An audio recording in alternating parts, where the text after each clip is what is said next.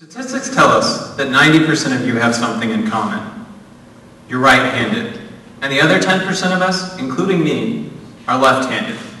And we left-handed people have lived throughout history always doing things on the wrong side.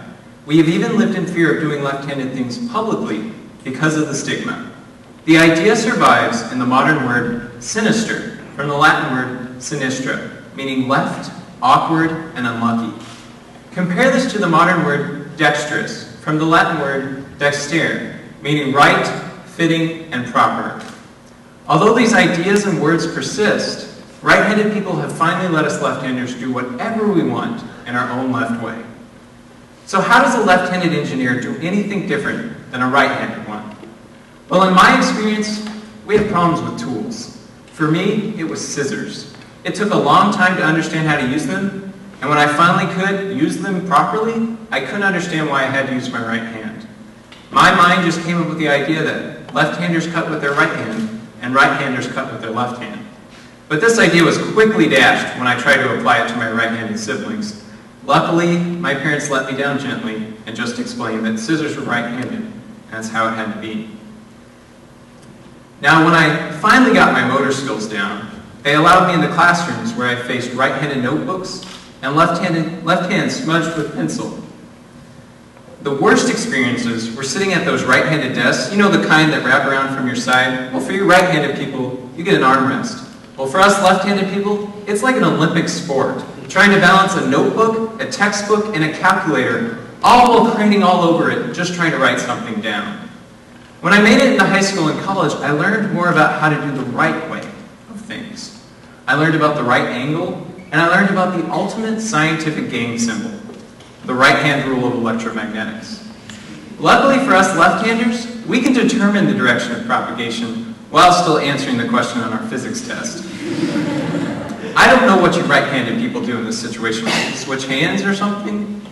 Now that I'm a senior in college, not very many people notice that I'm left-handed. And when they do, it's the strangest thing. They'll be like, "Oh, you're left-handed." And I'll be like, "I'm left-handed?" And then I'll remember the pencil in my left hand just writing along. I tell you these stories not searching for sympathy, but instead I want to provide you with a perspective that allows me to see things differently. Let me show you how I see this soda can. When I pick it up with my right hand to take a drink, you can see the brand clearly, perfect product placement. But when I put it in my left hand, all I see are the calories of a soda I shouldn't be drinking. The point is, the label fails to do what it was intended to do just because I picked it up with my left hand. It's as if my use of the can is an outlier.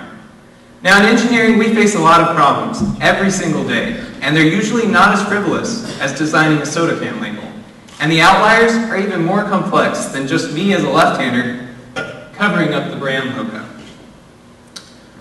Now, the reason I notice this is because I look for things that affect me as a left-hander.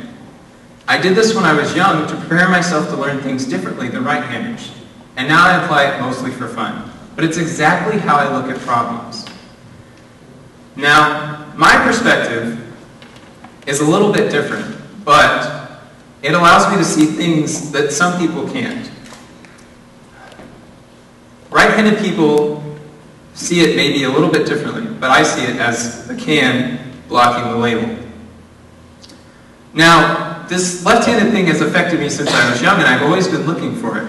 But now I'm seeing how it alters my view of engineering.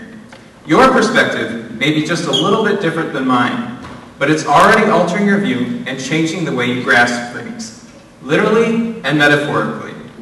I know you can find your perspective, and I hope when you do, we can discuss it over a more ambidextrous beverage. Thank you.